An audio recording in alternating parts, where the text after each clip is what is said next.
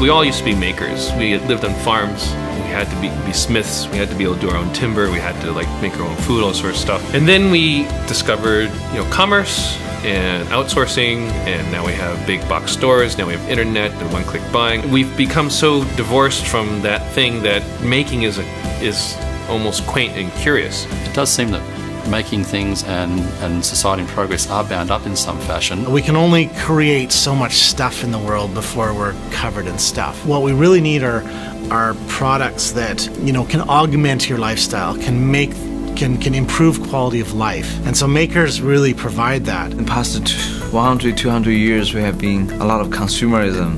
We have been the consumer of the mass-produced stuff. Consumer electronics companies does make it harder to get a grasp of the fundamentals of the way technology works. A lot of times you can't buy exactly what you need, and in the world of consumer electronics, people are trying to make things incredibly simple, like the latest MacBook, no Firewire port, no Ethernet port. If you want to go out on site and do something with a Raspberry Pi, you need those interfaces. So there's a real tension between the tools that people need and the direction that consumer electronics is going in, and one way of addressing that is being able to make your own stuff or combine commercial stuff in meaningful ways to build a coherent system that you can actually do something with. I think society in general is desperate for more makers. I think right now we're turning into a consumer culture that you're going to look at, perhaps we get to the point where half the people out there don't have jobs that are worth doing. You'll need a living wage and you'll be sitting there playing video games and watching movies for the rest of your life. I think that's a pretty sad existence, honestly. You don't have to build your own house to live in it, but it's helpful to know that here's the hardware store, and if something breaks, you can go and fix it, and you don't just always have to call up some other person to repair your stuff. Otherwise, then you kind of become a slave to all of these repair guys, and they can charge you whatever you want because you have no idea how to fix your own thing. It's not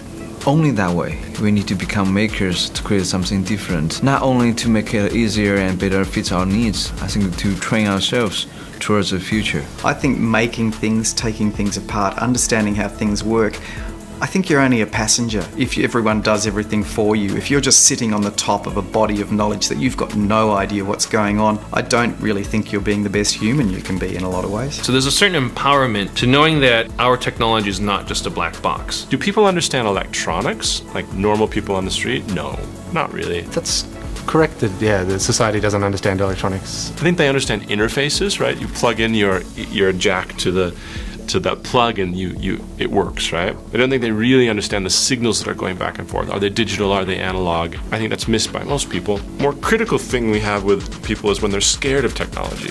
In particular, the society that's around us is becoming more and more dependent on other people to tell us those things. And so one concern I have is that we're all becoming so reliant upon the internet, upon our smartphones, upon our computers and so forth. They're so beautiful and so perfect, we're afraid to take them apart and really look on the inside of them. It's almost sort of a religious experience. Like people even describe them in, sort of miracle religious, terms, and you have this sort of priesthood of guys who dictate what features you may have or not have in your phone, or how you may use your phone or how you may not use your phone, and so on and so forth. That's not a really healthy dynamic, I think, for society at large. Part of it's just that understanding that all these magic things that happen around us in our society, somebody made them. A person, an engineer like me, actually went and designed this and thought about the user.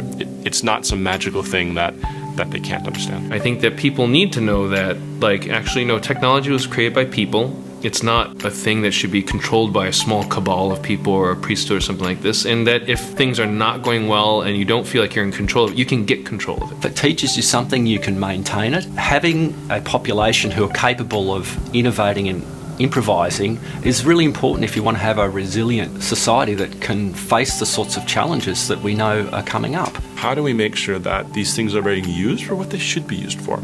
Without people really understanding these issues, you can have people say, oh, let's bring it up for a vote, and then I'll run a big campaign and convince a lot of people to vote for my side, and all of a sudden a decision is made that's democratic and it should be good for everybody. It may not actually be good for everybody, since you're able to essentially buy your positions and enforce them upon society through like a sham of democracy, because people aren't educated to actually make a choice about these things. The world is right now, we are more focused on virtual development. Like we have forms, we have a lot of apps, we have a lot of surface online. Where are the ideas, where are they going to come from?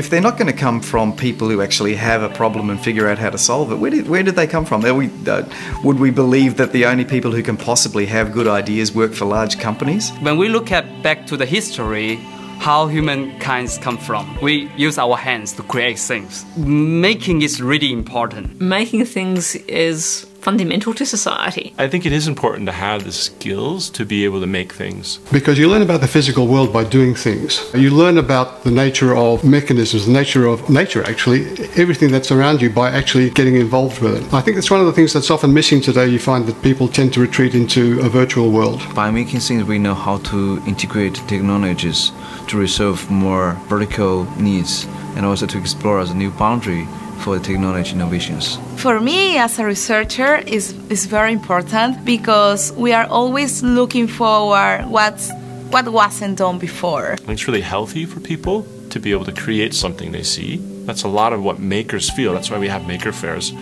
People are rewarded by creating something that they had the idea for. I ran a workshop for people in the galleries and libraries and archives and museums sector last year in New Zealand, and people were just doing simple things like flashing an LED, just running the blink sketch on Arduino, and they loved it, and they got such a rush out of that because it's stripping away all the OS and the App Store and all that stuff and just getting down to the bare metal, and I think that's really powerful and empowering for people. The whole idea of creativity is, I think it's bound up very strongly in the whole maker idea. So we have the artists and musicians and craftspeople, painters who are quite creative people. They're driven to create something, but not because it's tied to progress in society. Sometimes it's just, that's what they do. I mean, engineering itself is kind of an art. That sort of creativity is one of those things that if you don't have it, society kind of grinds to a halt. Science for the sake of science, I think, misses an important aspect to humanity. I think we do these things because it's an expression of who we are as people. You make bombs, you don't craft bombs. And so if you make things without asking why you make things, you may end up making things that are harmful, not useful, or not what you intended to do. You can regret doing things without thinking a bit about the human implications. Recognizing that there's an art to it, and also frame the things that we're doing in a more human context, and I think it helps keep science more guided so it serves humanity as opposed to terrorizing humanity. Society's always been successful because of people who do things, not because of people who consume things. I think we need to make. Right from the earliest days, we have made tools, and pretty much everything. Every tool is just an extension of our limbs or our senses to allow us to see or do or sense. It's innate within us to want to build things. Even when we started Make Magazine, it was primarily because people got into making because they wanted to, or engineering because they wanted to make things. But when they got to their jobs, they weren't making things, they were managing people, projects, and budgets. Making things and having this opportunity to try and fail makes the process of creating more rich, because you have to explore different possibilities. And most of the people are creating something new,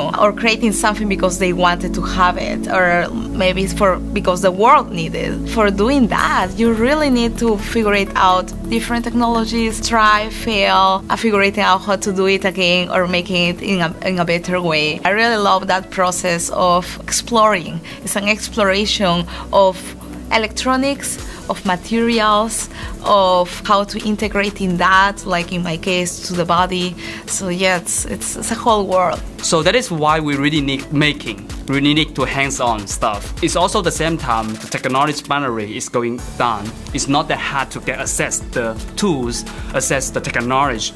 So that is why we need to create a community for people. They can understanding what is the module, what is the chips, what is the sensors, how we can combine them by our interests, by our hobbies. And I think that there were probably two pivoting points for us. One was in 2009 when we had a major recession in the United States where people started losing their job. They were actually looking for alternative things to do, and really questions that were coming out would be, why don't I do something I really like doing? Makers are more equipped to solve those problems, especially in local communities, especially in rural communities. There can be unique challenges in Australia. Maybe it's not big of an opportunity for corporations to tackle because the market is too small. But I also think when you do make something, you just inherently learn more. You learn what you don't know to ask, I think. Jobs in manufacturing are going away due to automation. But more importantly, manufacturing without creativity and innovation is really empty. I think society does need more people who try to make things. It doesn't necessarily we need more professional makers, or we need more people who making is their everyday job. But I think the process of making informs you what's possible. And so when you do start playing around with this technology, your creativity is kind of opened up, and so I think you can start getting much better ideas about, you know, what we could do with technology. Whereas I think when you don't have that connection, you can either start thinking about ideas that are going to be not too tangible, or you kind of don't really understand the tools that are available. Look, I think what you learn by making is self-confidence and resilience. You might break something, or you might stuff something up, and so you have another go. So I think there's some really important life skills that you learn, that you don't always solve the problem the first time. Sometimes you've just got to keep plugging away, think laterally, experiment, you know, Zen and the art of motorcycle maintenance. If you fall into a gumption trap and you're just getting nowhere, don't force it. Go and have a cup of tea and let your subconscious work away on the problem, and then you come back and actually I know exactly what it is. Click, yes, it's working. In terms of the need for makers, in terms of people who understand technology and who create technology for fun or in their own way, I think we absolutely do need more. I think humans have that, so at least some humans have like that innate desire to want to sort of tinker and learn, and so as long as that whatever gene is out there, people will continue to want to engage in that kind of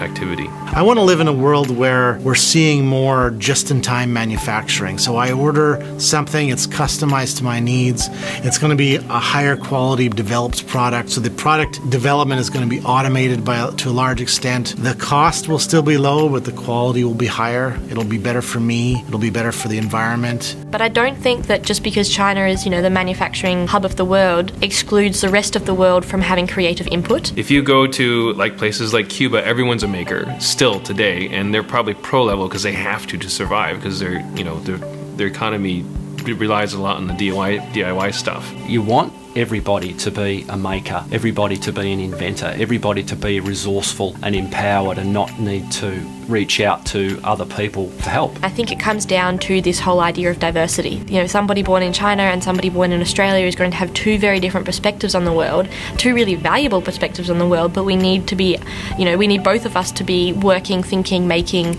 to kind of, and hopefully collaborating, so that we can kind of have a better understanding of what is possible. I think making things is important because, like, when you bring people together, you show each other your projects, what you end up with is, it's like a culture of innovation. So what we see here is people with diverse backgrounds, diverse ideas, collaborating on things, and things that the world has never seen before get invented at maker fairs all the time. We can maybe make products that make the world better as opposed to worse. It's not to say that that's the only way people kind of rise up and build things. There's still a lot of other traditional ways, particularly in poor economies where you have really amazing, stellar makers. For whatever reason, we don't put the label on them because they didn't come from our culture. I think in the electronics world, making things is important because it keeps you grounded to the physical realities of the things that you're creating. You can't do this entirely with a hands-off approach, because ultimately, at some level, physical things are going to happen, and if you don't understand those intuitively in terms of your experience, then you're never going to be able to fully achieve the possibilities that you can achieve. There's going to be difficulties where your understanding of the concepts misses the actual physical creation of the things. Hobby electronics is probably more vigorous than it's ever been, but it's operating at a different layer, you know, a higher layer of abstraction than it was before. We used to use electronics as a very specialized field, right? It was the group of embedded engineers like me in the late 90s to 2000s was numbered in the 10,000s to 100,000s, no more than that, right, in the whole world. And through the maker movement, it's become so much more accessible, right? We literally have kids in school, right, with Microbit, for example, using that technology that used to be $10,000 for a dev board and a very difficult NDA to even get a hold of the technology, right? And that was still in 2005. It was like that. Electronics is an interesting hobby because you can build tools that are actually useful. So to do electronics, you need a power supply. To do electronics, you probably need an audio amplifier, a signal injector. There's a whole lot of really handy things that you can make that teach you about electronics at the same time as being practically useful. It's an acceptable hobby to make a library for a sensor. Like, coding is actually a hobby for people. And that's done huge things for the accessibility of technology. At the same time, right, that's required us to increase the usability of technology. So what we've seen is the need to do things like bring scripting languages into embedded systems. Something we never would have dreamed of doing in the past, right? Oh, we're wasting the resources and all these cycles and all this abstraction. But actually, when you have so many more people involved with making things with technology, you do need to make it easier. So it's pushed up the bar at the same time for usability, which has added the complexity of software, yes, but we have the computing power to deal with that. It's made it a lot more friendly for people to use. And I think we'll see that trend continue. We're going to see more operating systems that the entire industry uses, like MBED that's come from ARMS. Interesting kind of open operating system for really small devices that's shared across hundreds and hundreds of chips. I think we'll see more of that kind of thing in the future, where there are really operating systems used on these things. And we'll see a lot more scripting. So Microbit's kind of showing a little bit where the world may go in the future. We can do it with kids and teachers, because should it be this easy? And can you do high-level scripting?